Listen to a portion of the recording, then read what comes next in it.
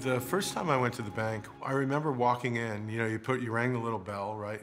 And I remember getting into the main area and just it takes your breath away.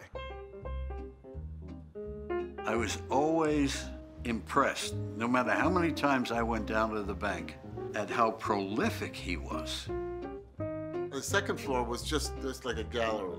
It was wonderful. It's like drawers and drawers from stuff that he did in black and white, and dye transfers, beautifully hung. The amount of photographs he had in his studio of his work were phenomenal. I mean, going to his studio was like going to a museum.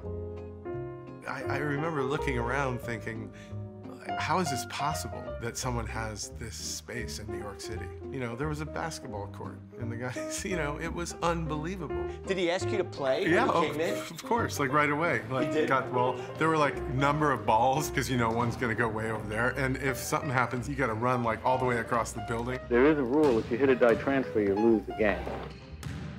And I remember going into the rooms upstairs, and I could tell he had such a great pride of the place. You know, it was very visible to me.